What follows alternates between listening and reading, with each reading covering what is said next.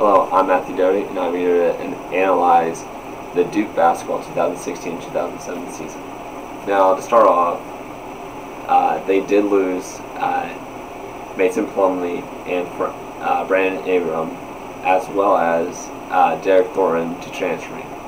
But that doesn't mean they're out of contention at anything. They did get a really good recruiting class with Marcus Bolden, Frank Jackson, Jason Tatum, and Harry Giles.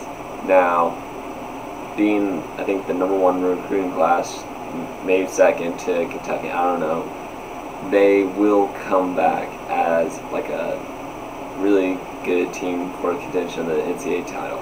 Now, does that mean they're actually going to win it? It's hard to say right now. Towards like some good teams like Kentucky, Villanova, who was last year's NCAA champion, and also Kansas with their rotation, their returning stars. Now, to say the least, I think they have a really good team with a rotation of maybe 8 to 10 guys with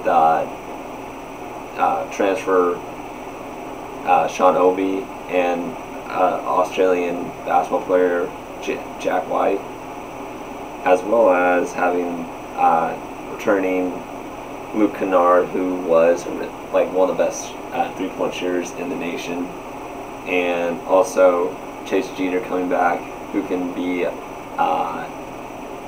second to either Emil Jefferson or Harry Giles, at least, if he's going to be starting at power forward or center. He can play any position of that. And then Matt Jones. And then, to say the least, they do have 9 guys who are 6'8". Now, some of them don't even play that much or probably won't be in the rotation.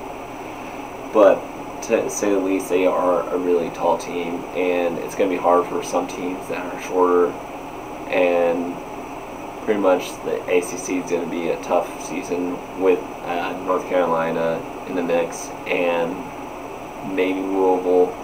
Notre Dame's always there, but since they lost some players in draft, they're probably not going to be that good. But to say the least, Duke's probably going to be the best team in the ACC with the fact of their players and their recruits. Now, regular season, they probably are going to do well. It's just the matchups. If they're going to face any team like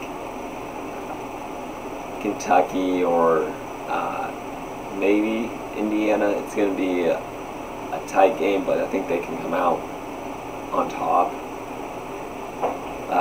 Postseason, they probably will be facing North Carolina in the ACC championship game if it comes down to that, as I think both are 1 and 2 in the conference.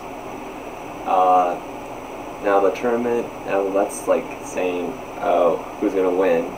No one thought Villanova was going to win unless you're from Villanova or something like that. As well as, like, it could be a little bit mixy, but the 2014-2015 season actually put Duke as the winning over Wisconsin, in Wisconsin beating Kentucky and all that. So there's some chance that they may win, and it'll be Krzyzewski's 6th title. Or Duke's 6th title, to say the least, but it's hard to say right now, and I think that they have a good chance, and I feel like they'll be #1 for most of the season, to say the least.